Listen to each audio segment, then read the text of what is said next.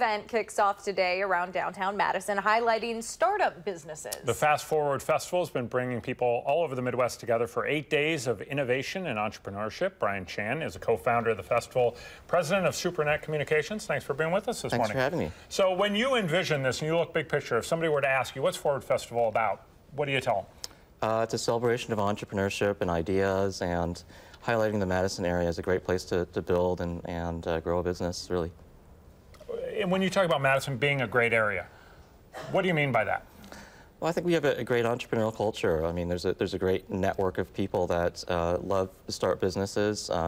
We've got great mentors in town, and I think it's a good value for the money. You know, Madison is, and it's.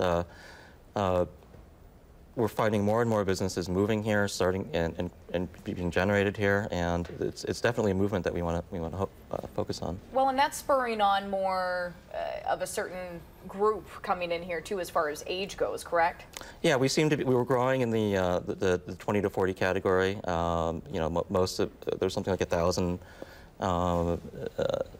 residents in that category over the past 10 years, whereas the rest of the state is actually shrinking in that category. So we're definitely drawing those people to this town. Some of the challenges with starting a business can be time. I mean, we were speaking about this in the commercial. I mean, it's just never ending.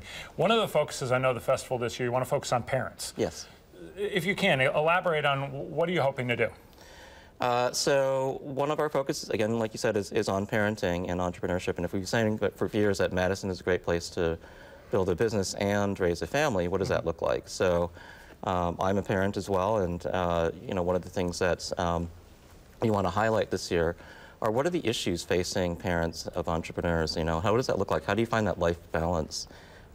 It's a marathon and not a sprint. I mean, we're busy all the time, and you know, how does that look like in terms of our work-life balance? And it's a discussion that we want to have, and I think it's very timely now as well. Yeah, I wanted to follow up. So I had a cousin who worked at an IT company out in Silicon Valley and just walked away because she has 2 young daughters who she just felt like she wasn't spending enough time. I mean, that's got to be one of the preeminent challenges facing somebody who wants to start a business these days. Absolutely, and there's certainly people that, you know, hoping to start a business, want to start a business, but they have a family at home and don't know how they're going to fit that all in. We actually have an event on tomorrow called the Parentpreneur Night, and it's a kid-friendly event. You're welcome to bring your kids, and it's just a discussion on, you know, what is it like to be an entrepreneur and a parent. And at our Forward Festival conference this year, we're providing free childcare as well, so you can bring your kids, and there's activities for them. Yeah, that's awesome. So how else can people get involved? We have about 30 seconds or so left. Check out the website, forwardfest.org. All the events are open to the public. Most of them are free. You can register the day of, but check it out. There's over 30 different events. They're all fun and interesting, and you're gonna definitely learn something and meet cool people. I'll ask you one more quick question. Okay. I know it may seem intuitive, but why are these people important to have in this community?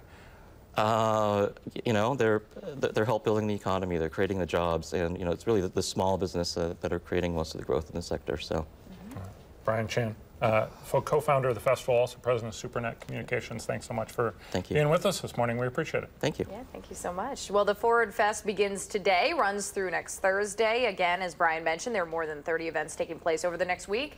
And to check them out, you can head over to forwardfest.org. We'll also have a link up on our website, channel3000.com/links.